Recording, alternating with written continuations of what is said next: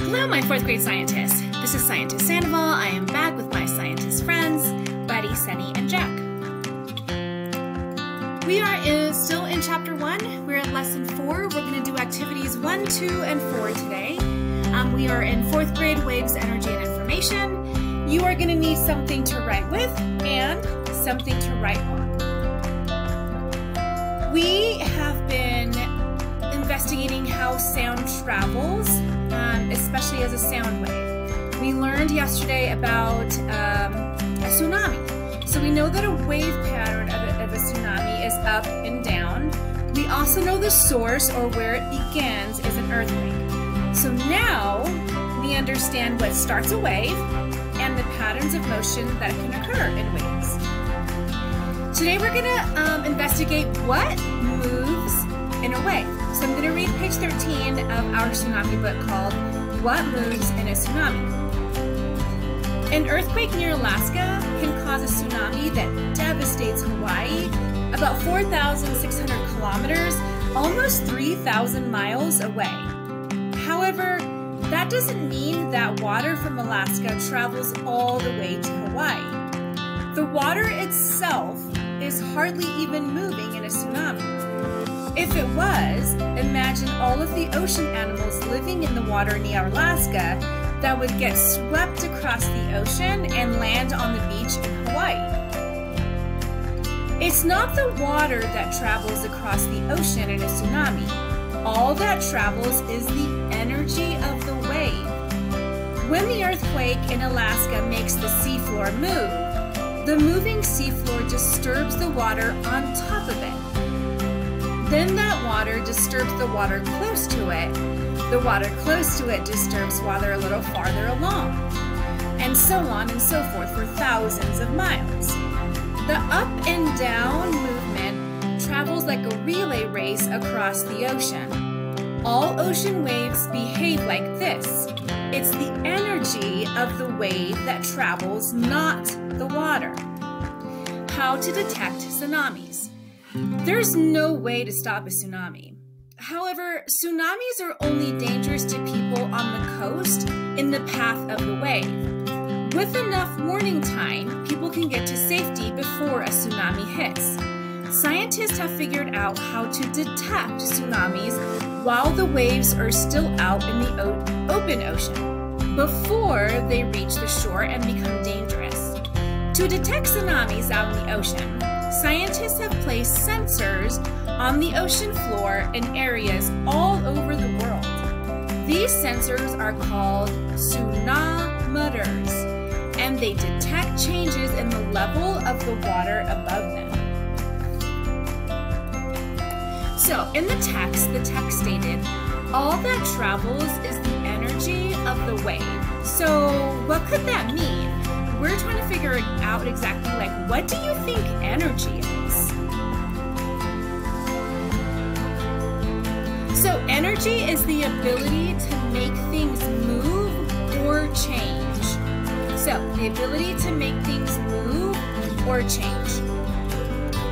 Visualize, that means take a mental picture of the energy traveling through the ocean in the open diagram. So on the bottom towards the left, you see open ocean, you see an earthquake, and then you see, so the earthquake disturbs the seafloor, and then that causes the up and down motion, so it jolts it up, and then the energy is dispersed through the water.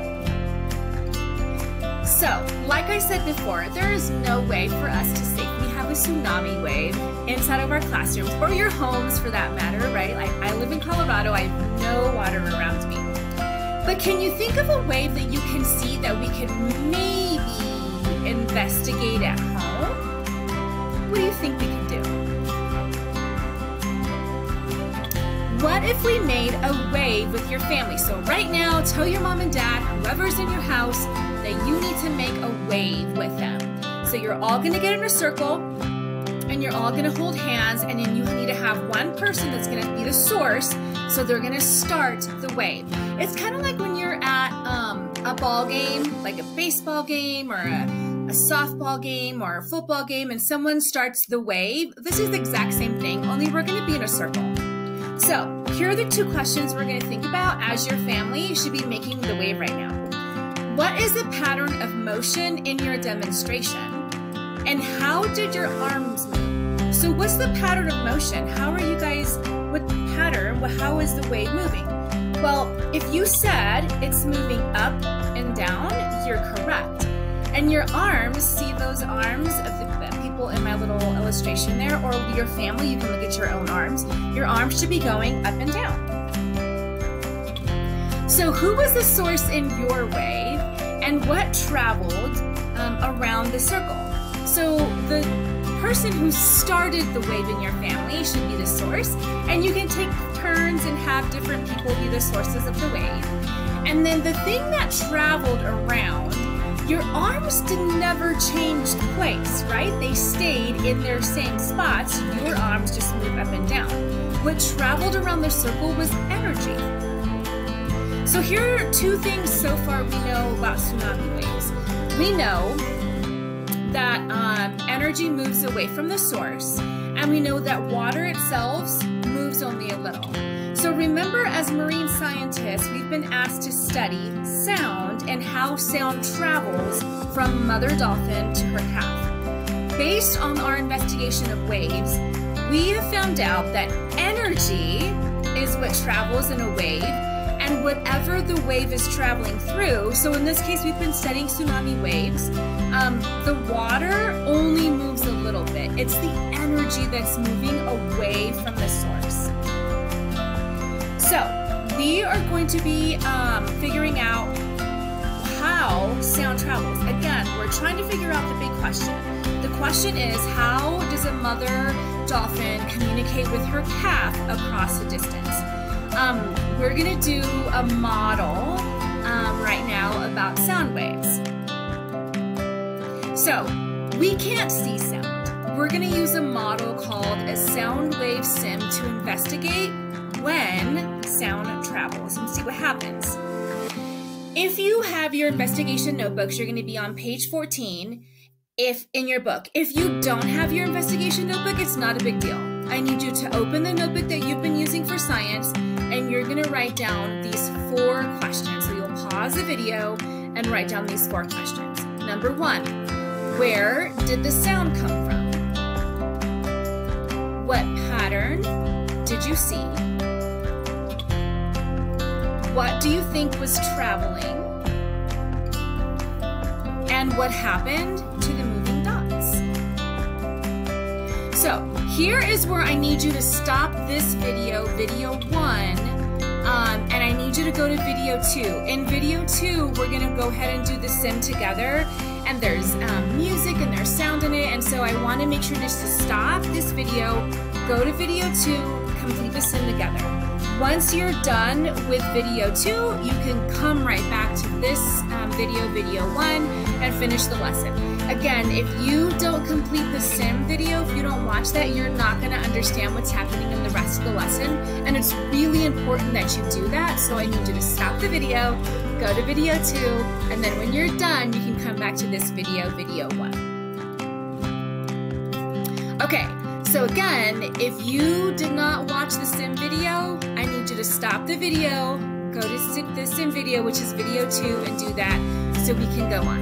But I'm assuming that you've done what you need to because you're scientists and you need to have all the information so that you can have your answers to the questions that we're asking. So I need you to take a few moments to look at this image and think about it. What do you notice about the image? So on the side, in the middle, it looks to be like a violin, and then there's circle motions that are happening on the outside, and there's one little piece of it that's really blown up, and it looks like there's dots in there, and then there's a person. So what do you notice about the image?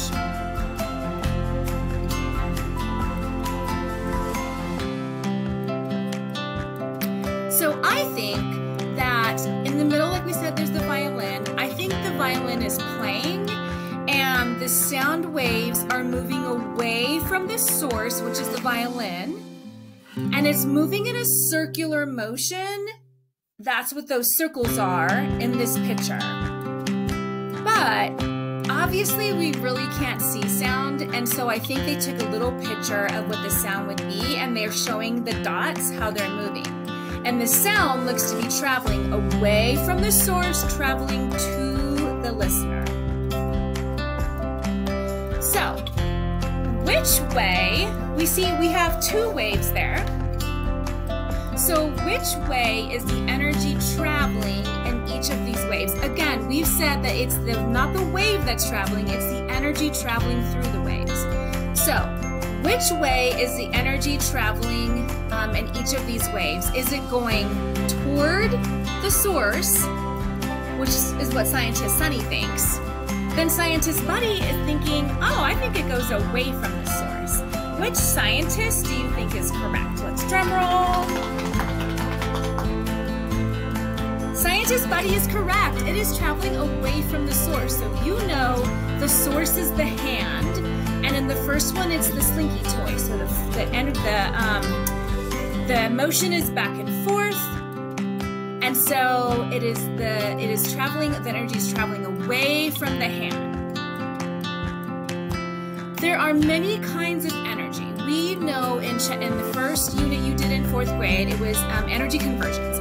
You learned about electrical energy, sound energy, light energy, motion energy. There was nuclear energy, there was chemical energy, there were so many kinds of energies. We know that. But what kind of energy do you think travels in sound waves?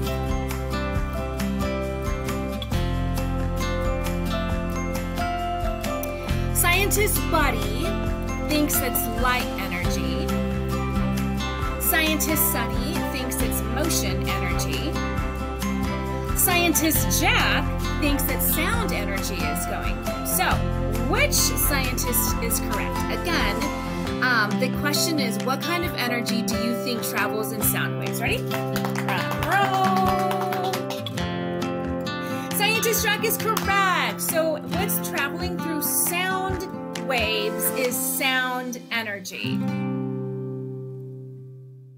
So, think back to the sound wave in the sim that you just did and visualize what you saw in the sim. Think about what you saw there. So, which wave model is more like a sound wave? Is it the rope wave or is it the spring toy wave? Which one it is? So we saw in the sim was moving, and we saw the little dots moving here because of the sound. So do you think the wave model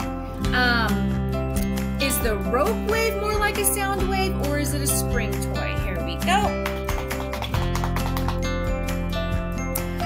Scientist Sunny is correct. It's more like a spring toy because it goes up, it goes back and forth, the pattern, like the spring toy did. So those little dots, the sound, look like the spring. So remember that we're investigating this question. How does sound get from one place to another? So we have discovered that sound travels as a wave away from the source.